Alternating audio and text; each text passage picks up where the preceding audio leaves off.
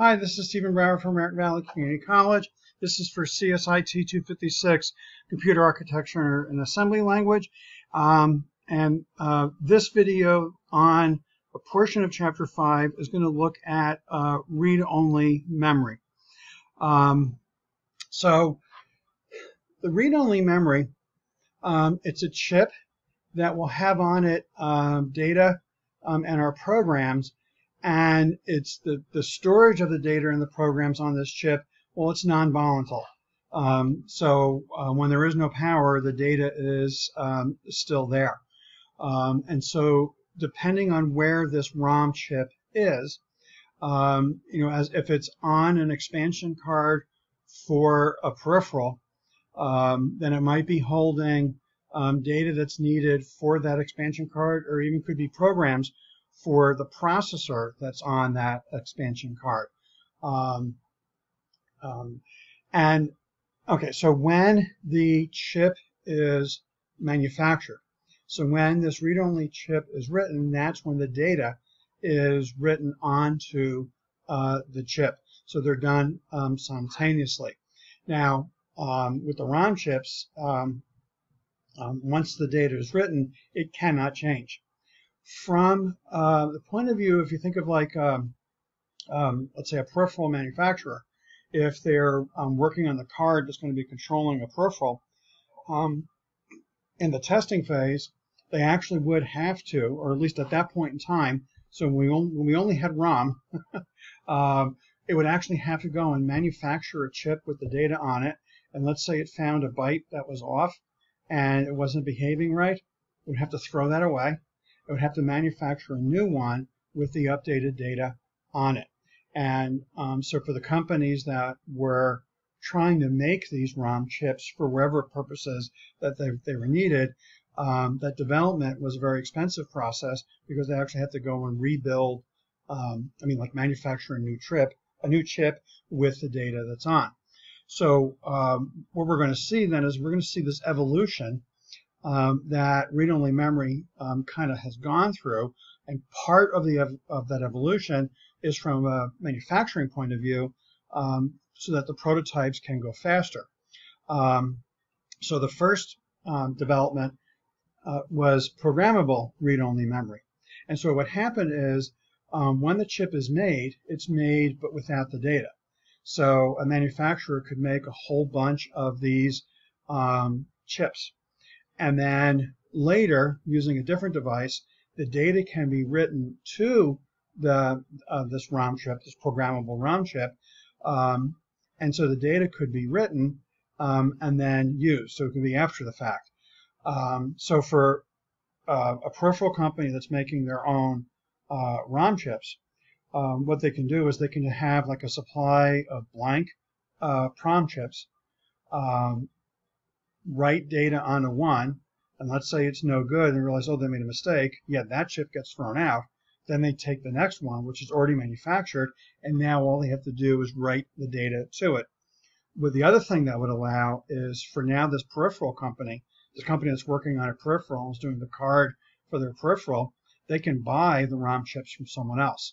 So the manufacturer can make these PROM chips that don't have any data on it, ship them to whoever needs to then create them, then they can go and actually go and write their data on there. So this way, they didn't actually have to become the manufacturer of the chip as well, just the using of it. Of course, different companies, they focused on different ones. So the next evolution is, hey, wouldn't it be great if we could just wipe out and start over again? And so EPROM, erasable programmable read-only memory. And so just backing up, and I should go back to the beginning again. All this is non-volatile. All this contains data and programs. So the ROM is non-volatile, contains data and programs. The PROM, non-volatile, contains data and programs, but it can be written once. And now we're at this EPROM. It's non-volatile. It contains data and programs, but it can be rewritten multiple times. So there actually is like a little window to the chip, and regular light doesn't affect it, but an intense ultraviolet light can wipe out the data that's on the chip. And according to the book, it can take about 20 minutes for that process to wipe out the chip take place. But from a testing point of view, so let's say we're using this EPROM to be our prototype for what a later PROM or ROM is going to be.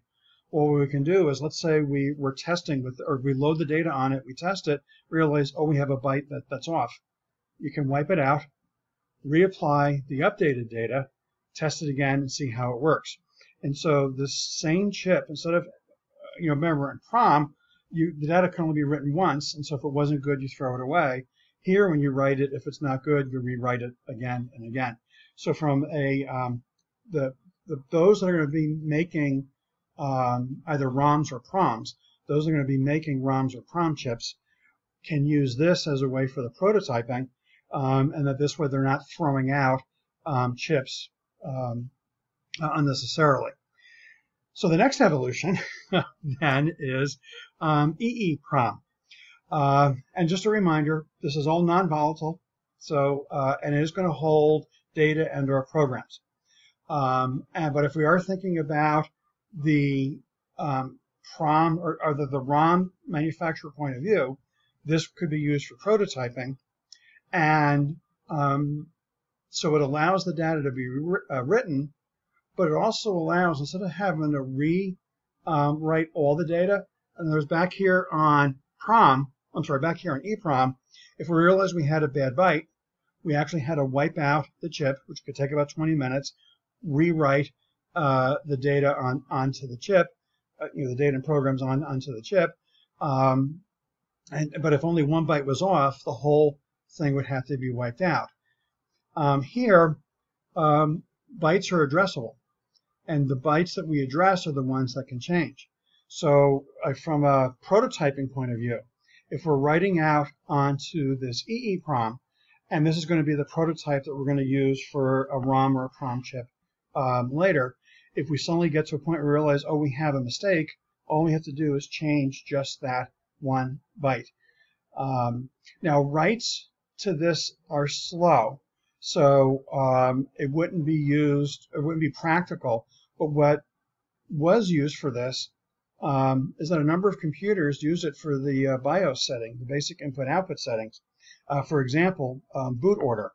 And so, when a computer starts, well, if there's an optical disk, it may look on the optical disk to see if there's an operating system and then boot. And then if there's multiple hard drives, it'll maybe start with the C drive or drive the first physical drive that's there, and then look for the operating system on that. And if you want to change the boot order, you actually then had to go into the setup of the computer, and that had to get saved somewhere. Well, in the old days, that was saved into an EEPROM chip. And with the write being slow, it doesn't matter, because it's not that often you're going to go in and change the boot order of the computer or any of the basic input-output settings. So having it take a little bit longer isn't an issue. Okay, so let's back up once again. So all of these, the 4 chips that we just took a look at, they're all read-only memory. Plain old ROM chips can only be written once at the time it's manufactured.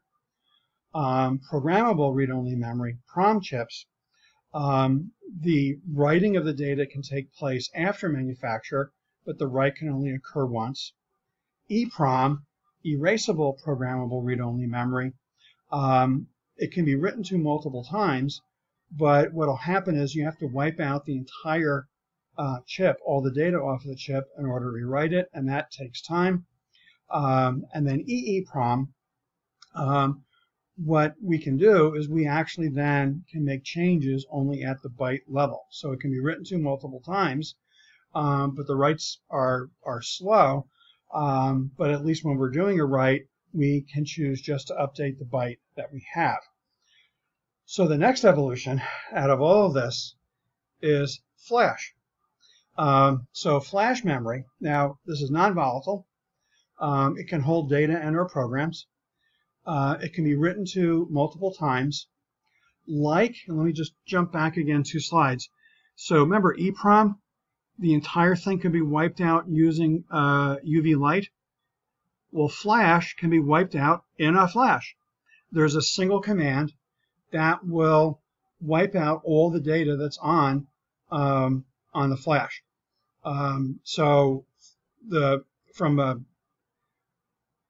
having to start over again, if you realize I click back here again. Here, if you wanted to start over, you'd start off with a clean slate. Well, with flash, there actually is a single command, wipes out all the data in a single flash. Now, for those of us that use flash drives or any other flash memory, SD cards, etc., that's not something we want to do. What we do want to do is we do want to change. So like now the EEPROM, changes could be done at the byte level. In flash, it's done at the block level. And it does mean that if we only want to change 1 byte, we have to change the block that the byte is on. It may not necessarily be ideal if all we're changing is 1 byte, but it does allow us to then, instead of having to wipe out the whole thing, it does allow us to change part of the data. From like the chip manufacturer point of view, if they're using the flash memory as the prototype, if they suddenly get to a point they realize, oh, let's just start over, they can do a flash, wipe out all the data, and then go and write their data again.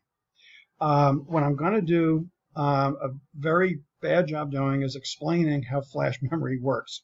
So the idea is that there's sort of this floating gate on top of the transistor, and there's a control gate in order for accessing it.